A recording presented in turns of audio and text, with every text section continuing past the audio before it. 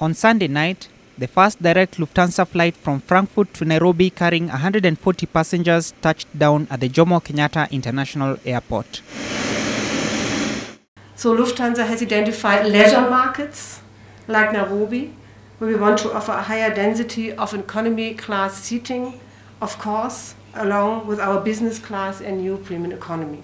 I will already have two important delegations in the next couple of, I think it's 2 weeks or something like that. The one is coming already on Friday.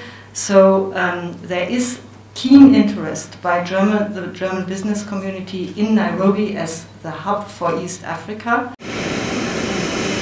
The return of Lufthansa is a huge vote of confidence for Nairobi as East Africa's commercial hub and also raises the prospects for the tourism industry. I think from a tourism perspective for us, Germany is a very key market. Germany is right now our third largest source market, and we want to grow tourism. We also are bound to see a growth of tourism in the Kenyan coast, of which we really are looking forward to that.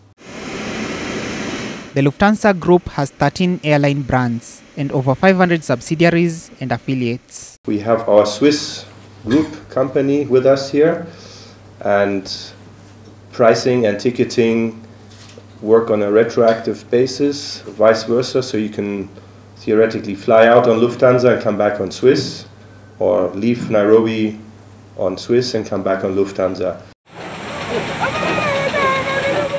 With the Germans having held back from issuing travel advisories when Kenya had a spate of terrorist attacks in 2013 and 2014, the Cabinet Secretary had a special message for the Lufthansa officials and the German ambassador to Kenya. The German market is and has always been our largest and most resilient market.